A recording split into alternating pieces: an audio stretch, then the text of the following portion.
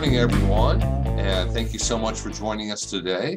Welcome to, I guess, this episode of Growing Groceries. We're talking all about growing tropical dragon fruit, and let me let some more people in here. I just want to go over a couple things here really quickly before I introduce our speaker, who is the expert on dragon fruit, not so much me. So let me go ahead and share my screen. Okay, hopefully everybody can see that. Like I said, thank you so much for joining us today. My name is Bill Lester. I'm with University of Florida Extension Service in Hernando County. And today we have a special guest instructor, Jeff Waslewski from University of Florida IFAS Extension down in Miami, Florida, where they grow all the greatest tropical fruit, including dragon fruit. So I wanted to mention to everybody that if you have any questions, that's great. Go ahead and put them in the chat box during the presentations, and we'll go ahead and answer all of them all at once at the very end. And plant pickup. For everybody who paid for this workshop, each one of you gets 3 dragon fruit plants.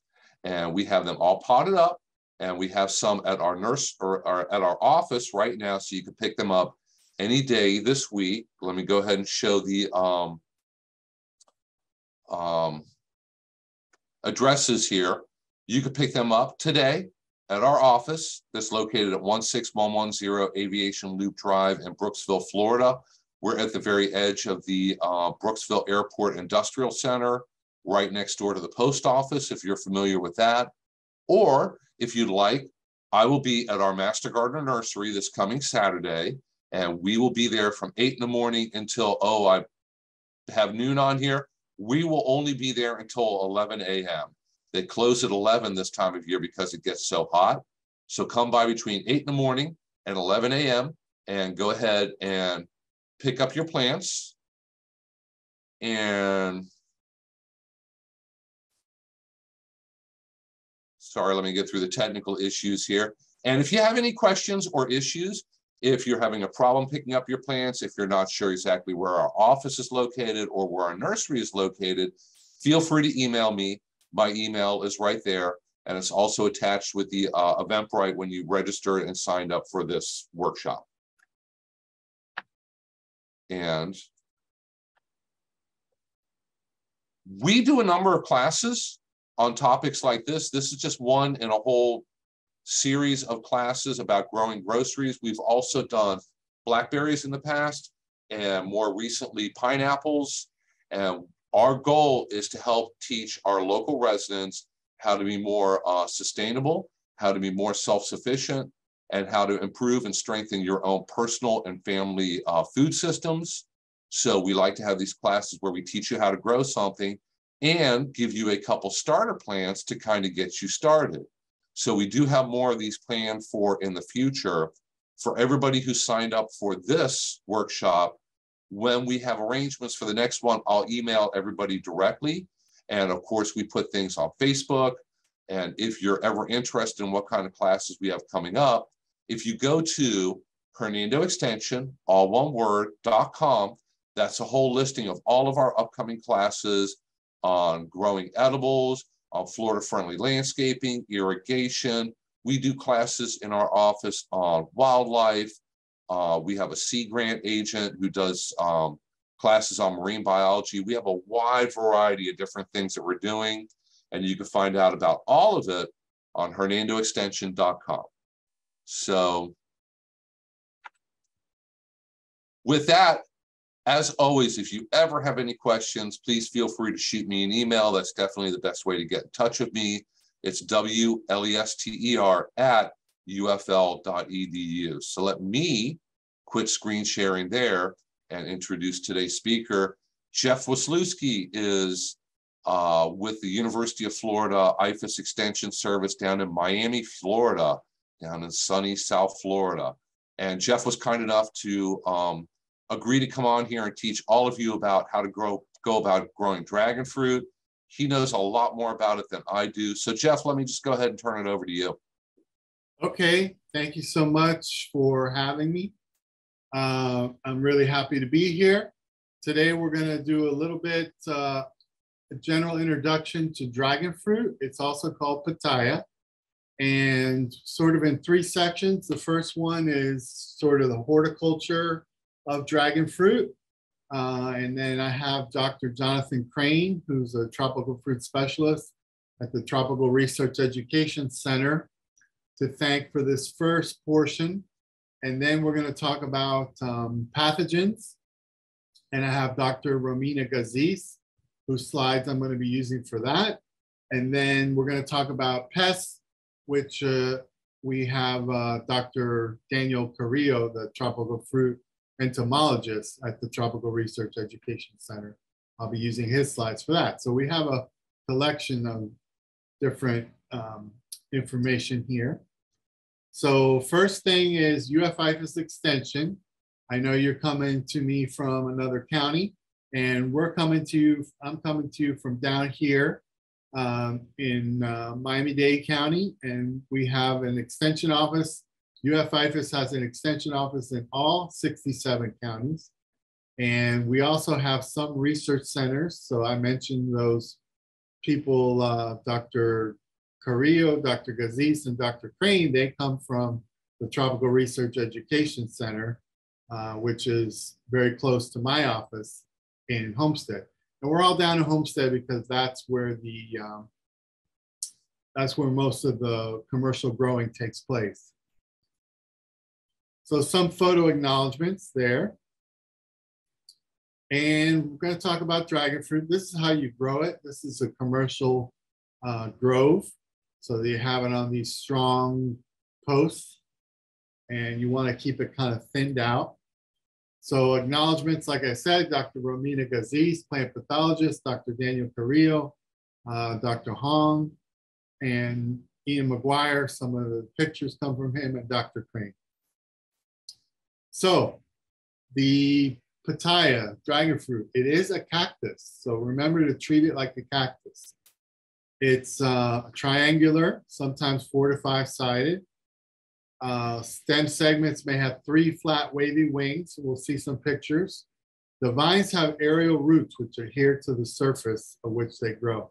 So here we have a grower that was doing something sort of interesting, where they fused together some rebar, and they're growing it on that rather than the 4x4s. And the flowering is induced by longer days and shorter nights. So flowers are bisexual. They're very large, very fragrant. They're nocturnal. The pulp can be white, yellow, or red. I think you guys are getting yellow dragon fruit plants given to you. 12 to 32 ounces, so they can get pretty big. Here's a picture of a vine, pretty tall one, that's got the flowers sort of wilted after the night, where they opened up in the night. You can imagine that's quite a sight to have all these huge flowers opened up at night. And they open in the night and then early morning as well. So here's what the stem looks like. And there's a flower there. There's an immature fruit, see, very spiny. There's a mature fruit, which can still have some spines. So here's the flower to young fruit. So natural pollinators include moths and bats. So we think that's the pollinator, but there's also a little tiny beetle that we'll look at the end that could be a pollinator. Hand pollination is feasible, very labor intensive. Time from development from a bud to open flowers, about 30 days. From flowering to harvest, 25 to 40 days. When the peel turns red, usually the fruit is ready to pick about a week later. So propagation, a lot of information here, but basically, if you're going to propagate, and I know that yours weren't propagated this way, but if you're going to try to propagate the plants that you're going to get, you're going to want to do it by cuttings. So you take a cutting, you kind of let it cure for about a week or less, and then you put it in some really well-draining soil. So you don't usually do it by seed. You do it by cutting. You don't usually do it by grafting. and you put it into, like I said, some really good, well-draining soil. And 3 to 4 year old vines may produce 200 pounds of fruit. That's if you're doing it well. So here are some cuttings. And you see a lot of perlite in the mix there. So we have good drainage, which is super important.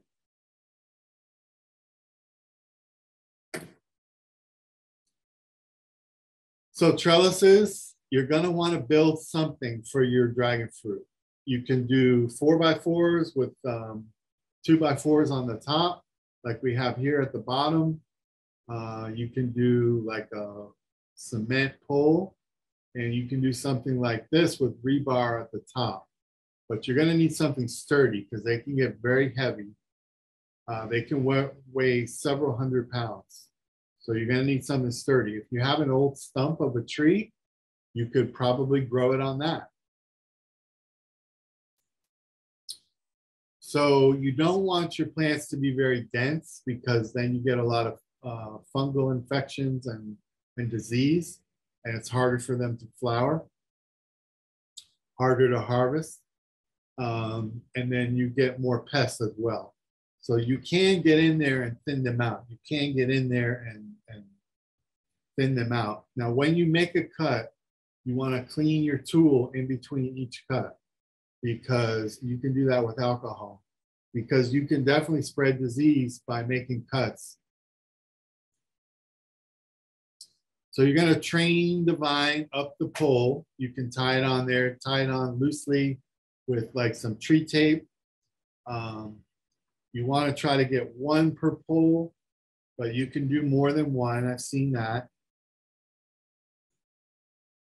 And so that's the horticulture of the dragon fruit. So think about any questions you might have in that section. Now we're going to go into major diseases.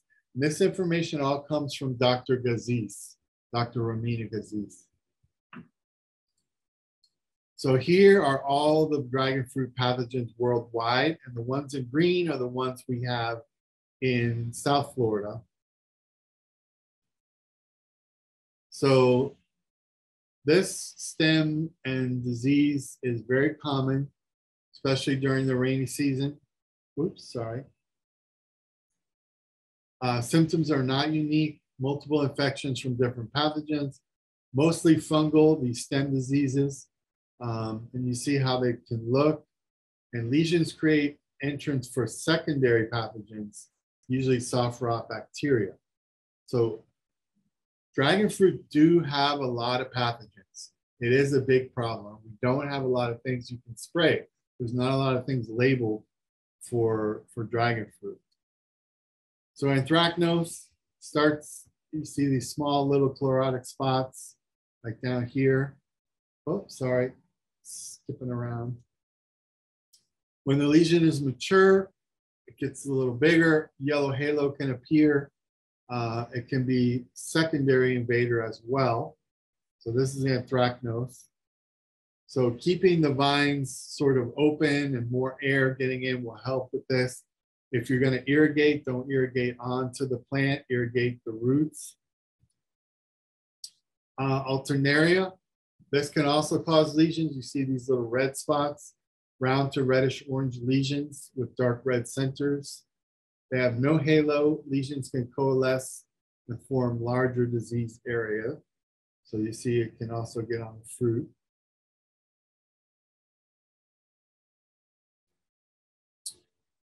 Fruit rot, bipolaris. See this fruit rot here. And again, not much you can do spray-wise. You can do some cover sprays that will protect the plant ahead of time. But again, there's not a lot of things that are labeled for pitaya that are legal to spray. Bipolaris can infect the flower buds and cause lesions on the fruit. Now, fruit and stem canker, this is the most damaging. You can scan that QR code that Romina put in there. That will get you to an EDIS document on stem canker. And you see, can get pretty bad. You see some of these lesions here. You put holes. And eventually the lesions dry out, the affected tissue falls off the stem, leaving the shot hole symptoms. So you see it really beats up the stem, can get really ugly. See these pictures here. And then bacteria can get in there once the disease, once the stem rot canker opens it up.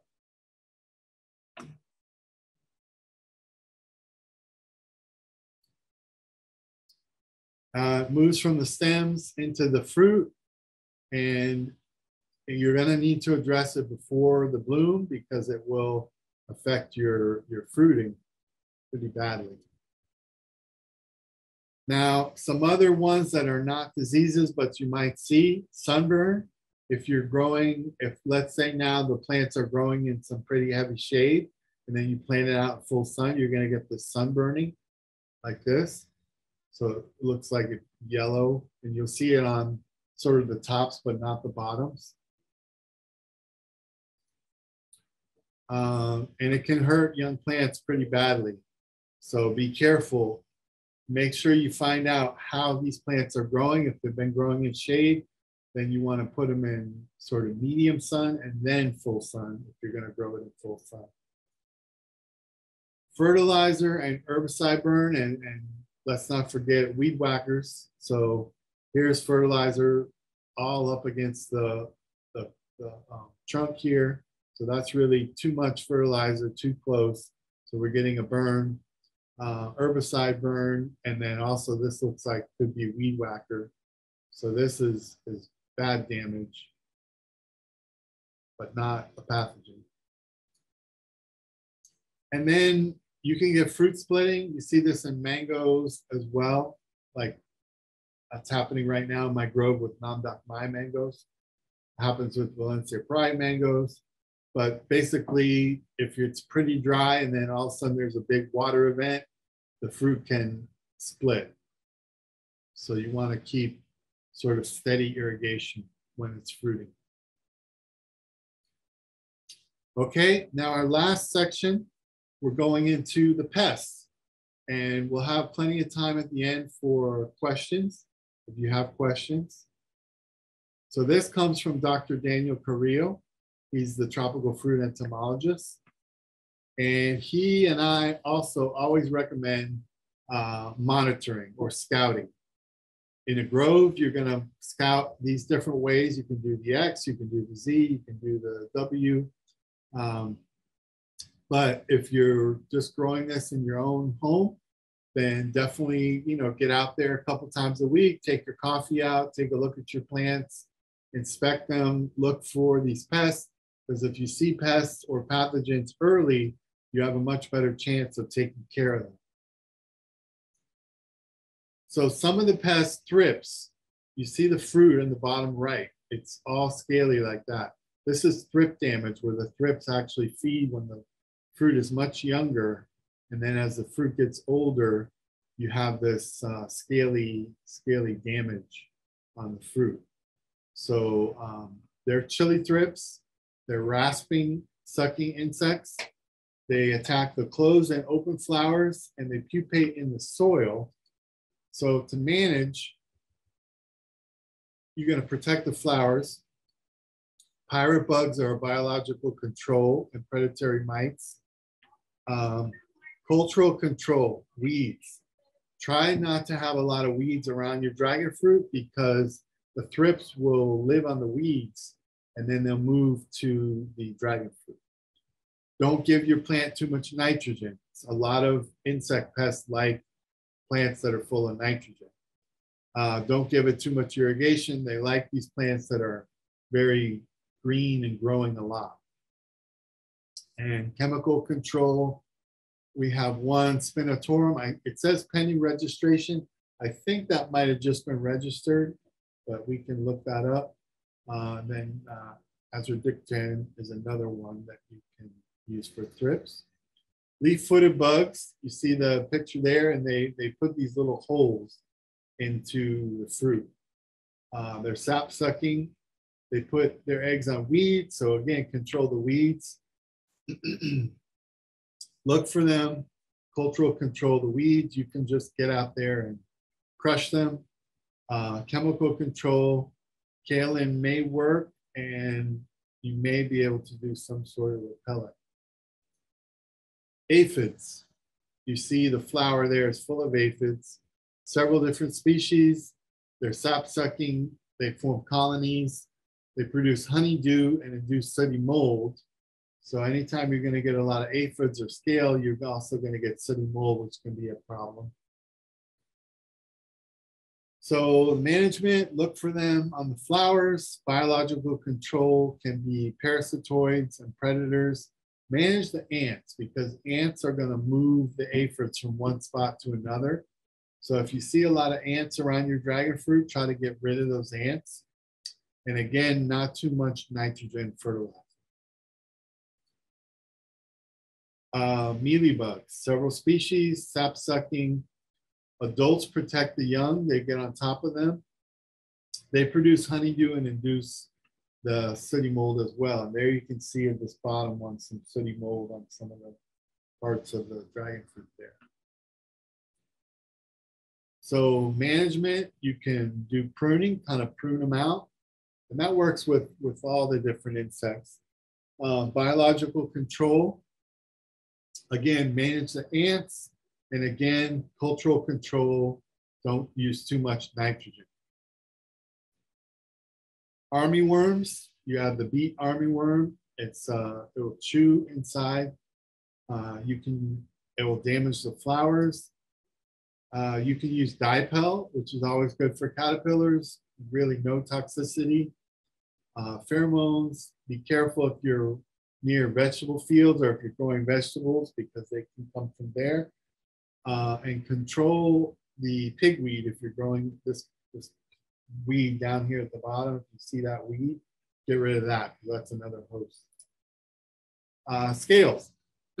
There's one called cactus scale, sap sucking, covers the stems. You see a good picture of it there at the bottom. Trunk stems. Again, sanitation is the key. Keeping your trees or your vines clear and pruned out is very important. Remember to clean your tools in between each pruning. And then don't just drop what you prune onto the ground. Get rid of that. Bag that up, double bag it, get rid of it. Or compost it. And then again, be careful with too much nitrogen. So I keep saying too much nitrogen, so you want to use something like an 839. You don't want to use something with the first number, which is the nitrogen, is much higher than that. And I'm not sure, I know right now we have a fertilizer ordinance in effect where we're not allowed to use nitrogen or phosphorus until October 31st. So you want to check your local rules and see if that's something that is true for you. If so, if you can't use nitrogen and phosphorus, just something with potassium will help, because that's the one that does flowering and fruiting. That's the last number. So if you get something like a 0022, that can help out. Pollination, we talked about bats and moths. We're not sure, but we do see these little sap beetles, these tiny little guys, always up in the flowers, and we think they may play a part in pollination. Okay, so now we're going to take questions. And before we do that, I just want to mention my Tropical Fruit Tuesdays, which we have once a month. It's a webinar. I have about 19 of them already on YouTube. So if you go to YouTube and search Tropical Fruit Tuesday, you're going to find all of them.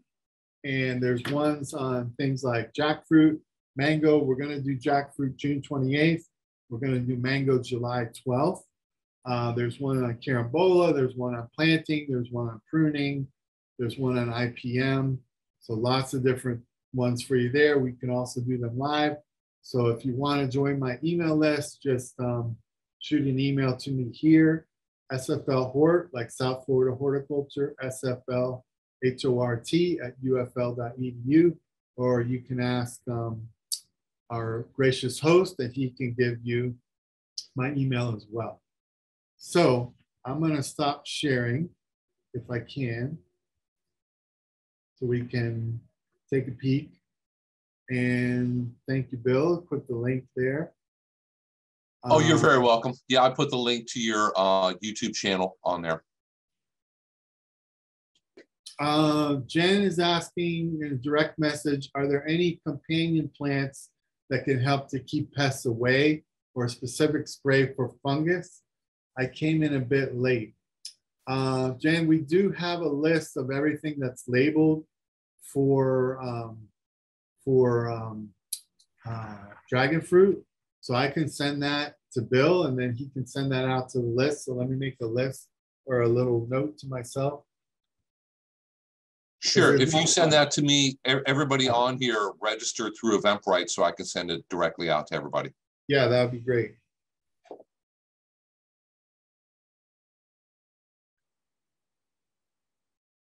And then as far as companion plants, I think it would kind of be the opposite, where you're getting rid of any kind of weeds that are around there, anything that can hold these thrips or any of the other insects. But something to ward away the bugs, I don't think I know of anything like that.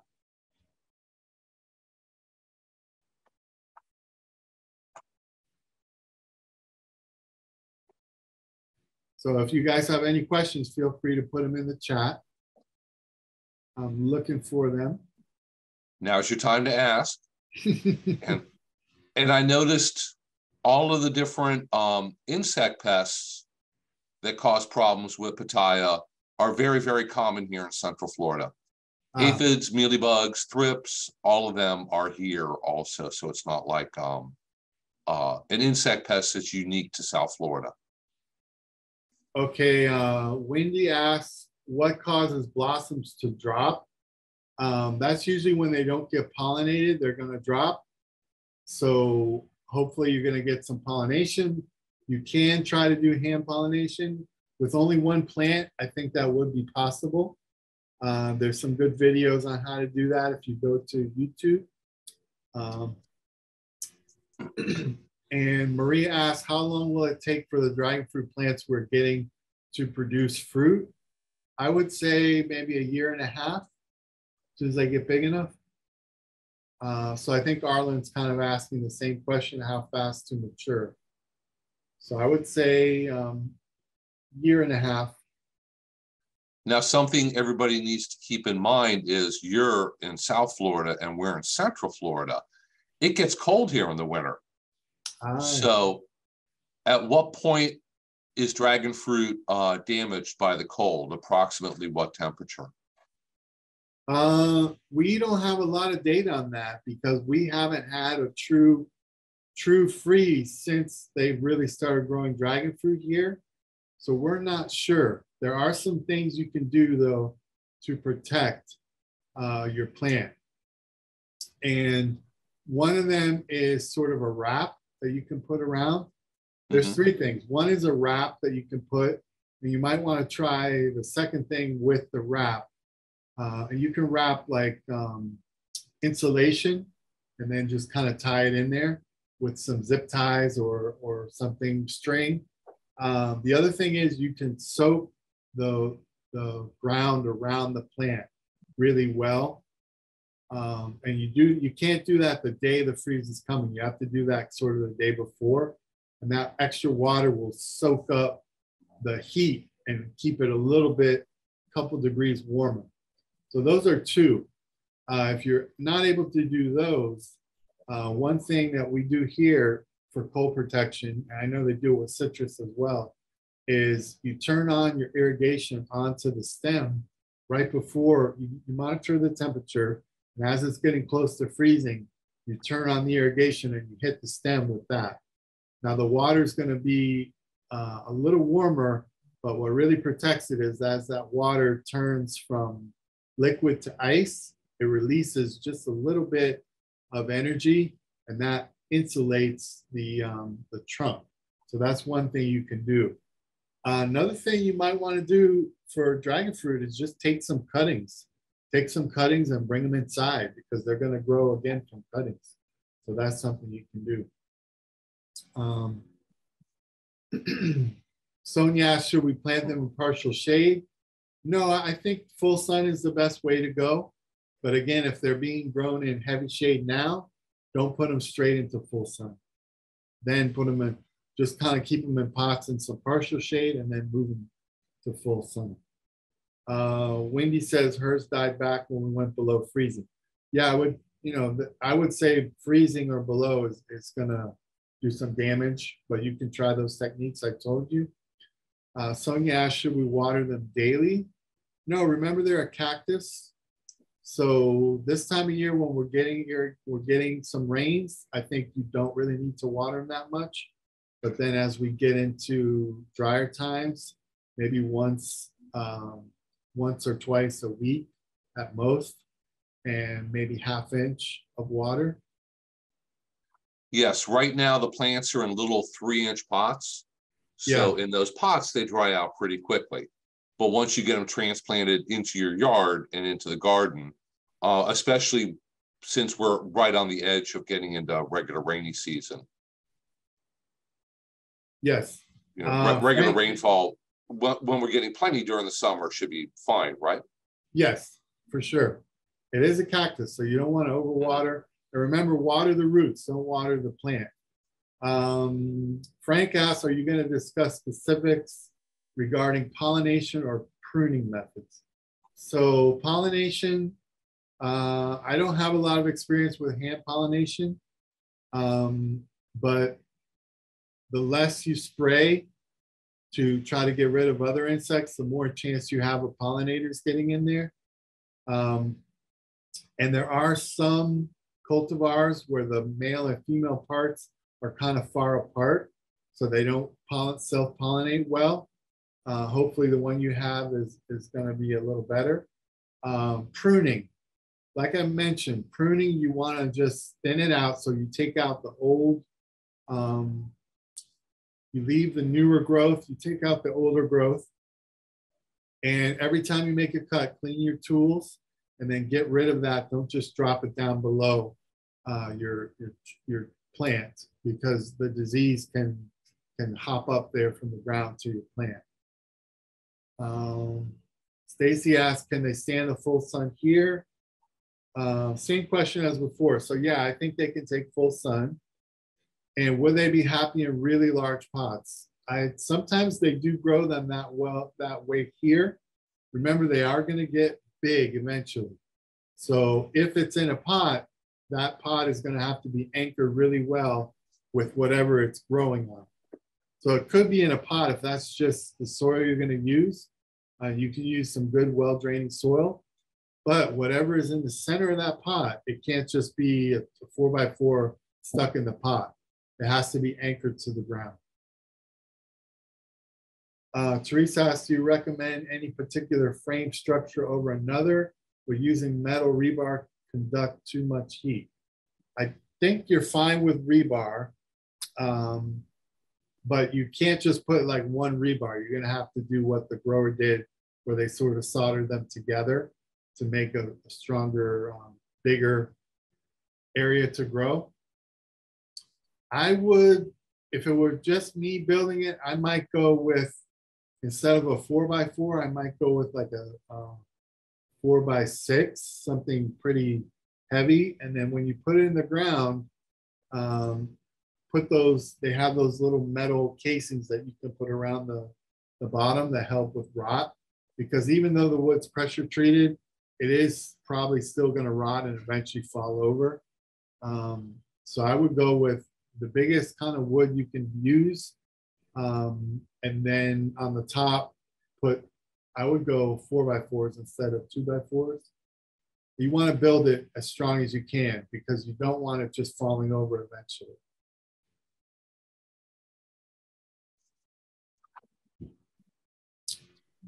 Okay, that's the last question I see. Okay, any other last minute questions? Go ahead and get them in now. I had a question for you about the different diseases. Are there any fungicides that are currently labeled for use on pitaya, or they're still in the process of getting them registered? There are. I don't know them off the top of my head, but they'll be on that list that I'm able to send you. Okay. But they're not great. And remember, anytime you use something, you want to rotate. You don't want to use the same thing over and over again because insects and disease will kind of get resistant to it. So always rotate, and we don't have a lot to rotate, unfortunately. So really your best thing to do is keep it open, keep it airflow. Don't water the stems, water the ground. That's your best chance. Wendy asked, so if it's put in ground, are they good with sandy dirt? And how often to fertilize and what kind? So sandy dirt, hopefully that's sort of well draining. You want something sort of well draining. How often to fertilize? I would fertilize 2 to 3 times in the growing season if you're allowed. I don't know your rules. We're not allowed to do that. And I would go with an 839, which is a typical fruit tree special. Stacy asked, do they transplant well if we need to keep them in pots for a little while? They do. They do. And you can, if they, he said that they're sort of drying, the pots are drying out quickly now. So what you could do is step them up to a bigger pot, and then that would help out a lot. And something else I might add, right now the plants are small and they're in 3-inch pots. You probably don't want to put them outside in the full sun on a very, very sunny day. We got a little bit of sunburn on a few of the branches on them after we started repotting them up. So you want to put them outside in a partly sunny spot for right now and kind of build them up to full sun before you transplant them into the ground. So possibly going from the little 3-inch pots they're in today to a larger pot and then into the ground wouldn't be a bad idea. Yeah, so the next question is, would it be better to start off with a cutting? I would just keep stepping up the pot and not make a cutting. There's a question for you, which I'll save for us in a second. Okay. There, Nami asks, I have a plant growing in Central Florida, looks healthy, hasn't produced any fruit in 3 years. Any suggestions on how to promote fruit growth? I always say that if you're having trouble with flowering and fruiting, try more potassium. That's that last number in the fertilizer, the 839. So instead of an 839, the 9 would be the potassium. I would use like a 0022 to try to help it with flowering and fruiting. Stacy asked, when can you start propagating? I would wait till they're at least a foot or longer. And then you can take, if I'm gonna take a piece to propagate, I would take it about 10 inches. So wait till it starts putting out multiple stems before you propagate. And Jen asked, does it have to meet a size requirement before it produces fruit, or does it just have to be a certain age? I think it's really both. I think if it stays really small and skinny, it's not going to feel like it can flower and fruit. And then it also needs a certain age. And I think that would be true for most tropical fruit. And then question for you, when can we pick up the plants from the university? I'm in the Tampa area. You can pick them up from our office here in Brooksville in Hernando County whenever you want. We have them here today. And we are open from 8 in the morning till 5 in the afternoon, Monday through Friday. Even if I'm not here, everybody else knows where the plants are. They have the list to go ahead and check off your name. So feel free to stop by whenever you'd like.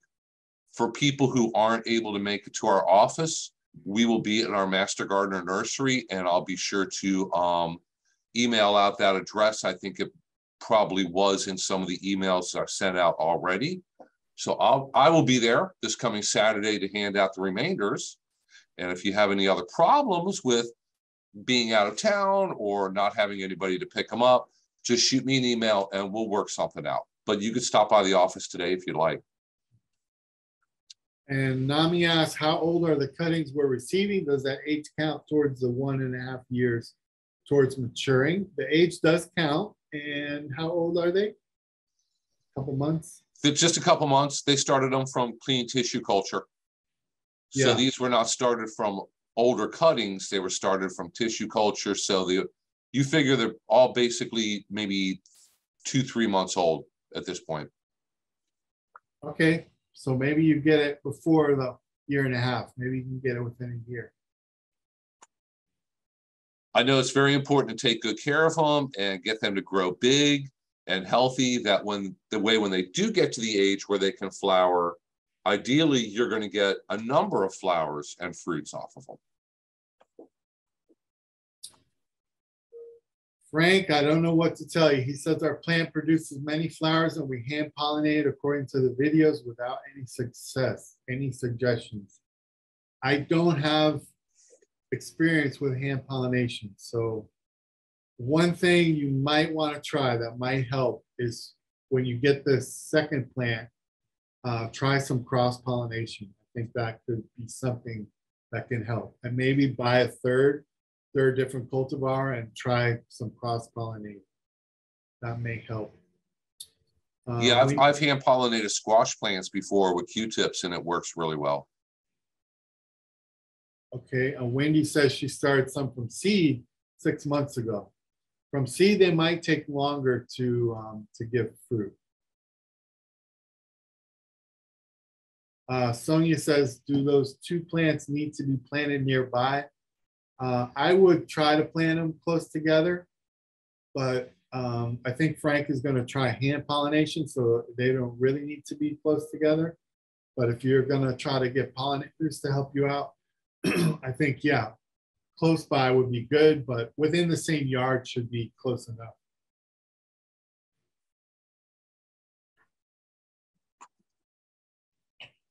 So do we have any other questions?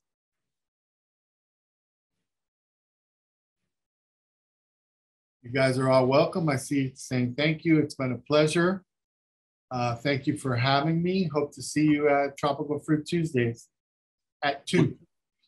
Jeff, thank you so much for being willing to do this and coming on here after pleasure. a nice long holiday weekend. And for everybody else, I'll be sending out the link to this video in just a little bit. And if you have any other questions, either get a hold of myself or Jeff. You know, here at Extension, we're here to help you out and answer your questions. And if I don't have the answer, I'll find somebody who does have the answer. So let me go ahead and stop the recording. Bye, guys.